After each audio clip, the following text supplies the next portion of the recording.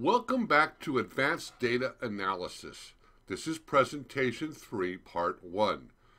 In the previous presentation, I talked about the various kinds of descriptive statistics, measures of central tendency, as well as measures of dispersion.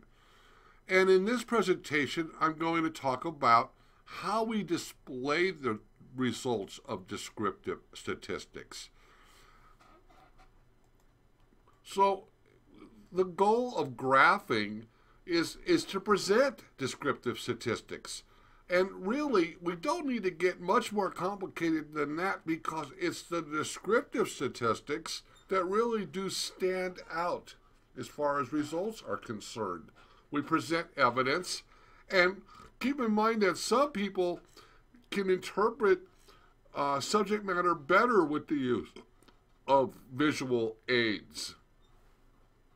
So graphing is very useful in that regard as well. We can graph and display frequencies either by value or by category. We can show how often scores occur. For example, let's take a look at these donut-eating professors again.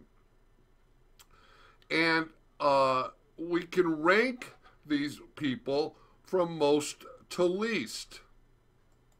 Or we can put it into a histogram. Here is an example of a histogram of the donut-eating professors.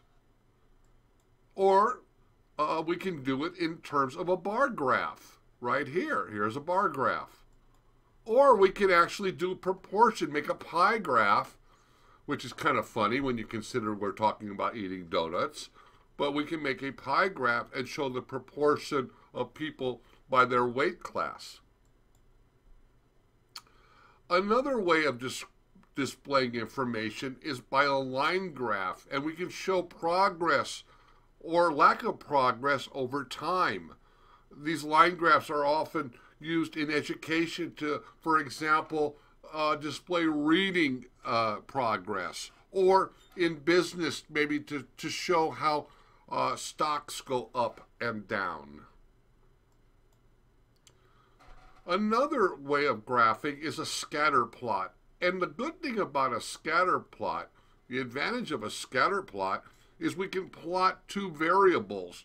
And this one we can show the variables of employment and as well as presidential approval ratings. And we can see how as unemployment goes up, presidential approval ratings go down. So that makes sense. And that's what graphing does. It shows us how our variables fall into as far as frequencies. It displays results to us very clearly.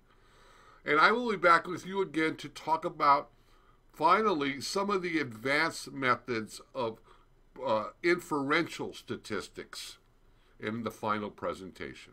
Bye.